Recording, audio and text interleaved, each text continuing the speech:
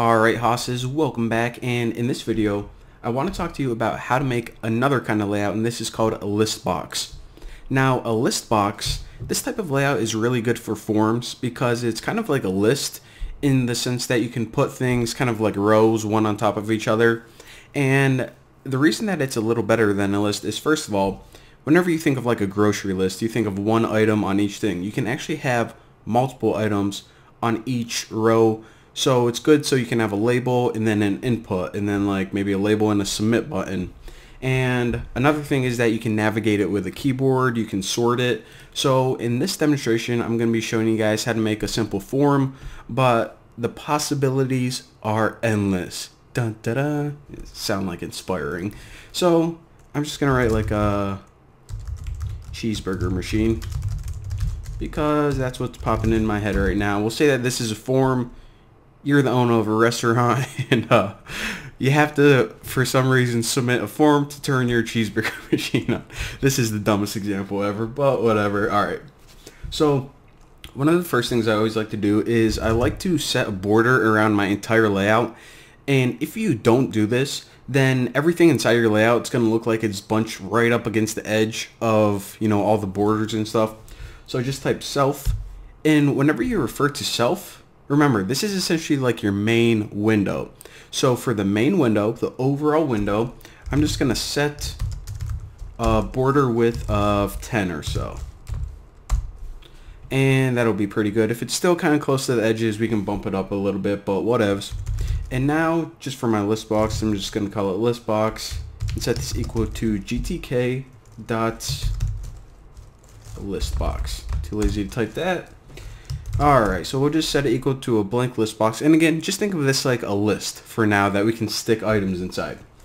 So for the list box, one thing I want to do is I want to set the selection mode to GTK selection mode and set this equal to none. Alright. So you know I said this is essentially a list, and sometimes you're going to want to make a list where the users can like select the items and navigate it around like with their keyboard. Maybe if you're making something like an Excel spreadsheet kind of program. However, this is just a form, and we don't want them to be able to like select the entire form elements like the label and everything. So that's why I'm going to hit selection mode none, and of course we need to add this to the window. So self add list box. Alright, so now we have our list box added to the window, a blank list, pretty boring. So what we're going to do from here is we're just going to start adding items or form elements to it. So if it was a login form, you would want to have a label that says email and then an input area and then maybe their password in another input area. But I'm just going to make some stupid random stuff. So right, like I'll just make a checkbox first. You're going to use this a lot. Alright, so there's one more thing I'm going to explain before we start, you know, really pounding into the code. Now we can't just add items into these rows, and that's fine. We can do that if we want. However, what I'm going to do is instead of adding the items directly into the rows, what I'm going to do is I'm going to stick them inside a box. So in each row we're going to have a box, and the items are going to go inside that. Why the heck am I doing that? Well, if we have a box, we have a lot more flexibility of how we want to lay the items out. So boxes just give you a lot more options than list box rows. So there you go. You guys are going to see in a second. So row 1 equals GTK. This is just going to be the list box row. And we'll just keep that for now. And under that, we're just going to make box 1 and set this equal to GTK box. Wow, I can't type a one letter. And I'll do this. The orientation equals GTK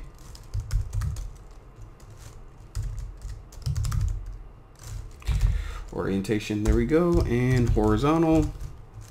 And another one is this. Spacing equals 100. So this is the main attribute that I was going after right now. So like I said, we can just stick our label and our checkbox right in the row, but if we do, they're going to be clumped up right tight against each other. It's going to look really weird. With a box, we can actually give it some spacing just like that. So now your label's nice on the left, you have a little bit of space, and then your checkbox is going to be on the right. It's going to look freaking beautiful, trust me guys. So row 1, what we want to do is we want to add box 1, and then let's just make a label. So label equals GTK label, and what text do we want to appear on this label? Let's write check if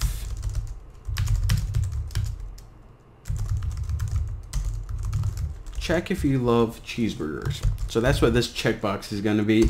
And now let's make the checkbox. So checks equals GTK check button. Alright, so we have a label and a check button, and now we pretty much just have to add it to the box. So box 1, and remember, we'll just say pack start. We'll add them in order, and then add the label to the box. True, true, 0. And I'm going to do the exact same thing with the check, so might as well just copy that to ensure my laziness level is staying high. And now, check it out. We have 2 items, which is the label on the left and the checkbox. We added them both to the box, and now the only thing we have to do is add the box to the list row. So ListBox, add row 1. Boom, roasted. And now, if you want to even get even more lazier, you can copy this entire thing and do the same. But I don't want to keep the checkbox because, I don't know, we already did one of those. I'll show you guys how to do a toggle switch. Those are another thing that come in handy quite a bit. And for my label, we'll say that this is the switch to turn your machine on. So it's right like burger making machine. And the toggle switch by default, it says on and off. It's just a regular toggle switch. So you know, the label, it would be good for that. And let me just change these two, row 2, row 2, row 2, box 2, box 2, box 2.